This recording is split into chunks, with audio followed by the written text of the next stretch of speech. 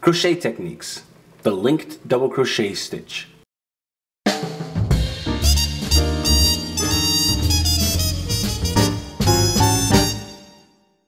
To download a guide with our 5 favorite tips to improve your crochet skills right now, visit newstitchaday.com/5crochet-tips. For this tutorial, you'll need the following materials: a crochet hook and a ball of yarn. Special thanks to our sponsor Lion Brand for providing today's yarn. Today we are using their Lion's Pride Woolspun, available exclusively at Michael's Craft Stores and lionbrand.com. In the color, Oxford Gray.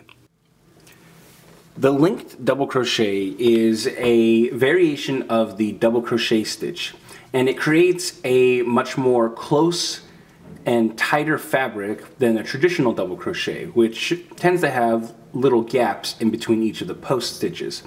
The nice thing about this stitch is you still get the height of a double crochet stitch, but you don't get the airiness or the openness of the traditional double crochet. So this makes this great for projects where you normally use double crochet but you want a little bit more dense fabric, but not the bulk of something like a single crochet stitch.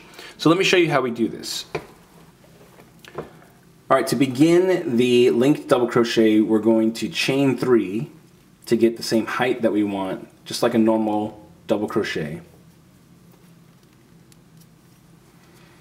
Alright, and then we need to do sort of a prep stitch here for the rest of the row. So we're going to insert our hook into the second chain from the hook, and then we're going to yarn over and draw through.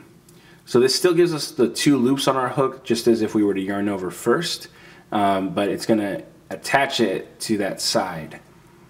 Then we're going to go into the next stitch, yarn over and draw through a loop. And we've got 3 loops on our hook now, so we'll work this as a normal double crochet. Yarn over and draw through 2, and then yarn over and draw through 2. So that creates our prep stitch at the beginning of the row.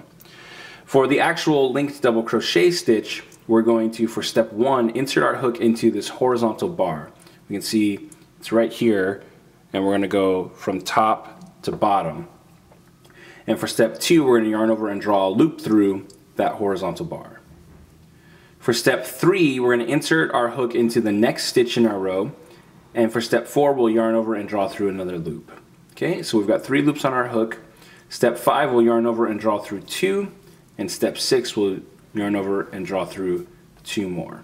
So let's do that again. We're going to insert our hook into the horizontal bar right here on the side. Okay, this is what's linking those stitches together. We're going to go right through here, yarn over and draw through a loop. Then we're going to go into the next stitch, yarn over and draw through, and then we're going to yarn over and draw through 2, and yarn over and draw through 2 more. So there we go. That's how we do the linked double crochet stitch. Hey, I'm Johnny Vasquez, founder of New Stitch a Day and your teacher for this tutorial. I want to thank you so much for taking the time to learn from us. If you'd like to see more videos just like this, we produce new content every single day, hence New Stitch a Day. You can click the subscribe button so that you don't miss a single stitch. And if you click one of the links to the side here, you can see the previous stitch in our series or the next stitch in our series. And if you click this link, you'll be able to see one of my favorites. And don't forget, you can also download a PDF with the written instructions for this tutorial by clicking or using the URL link that's on the screen. Again, I want to thank you so much for learning with us, and I hope that we've helped make your knitting and crochet skills a little bit better today. Yarn on!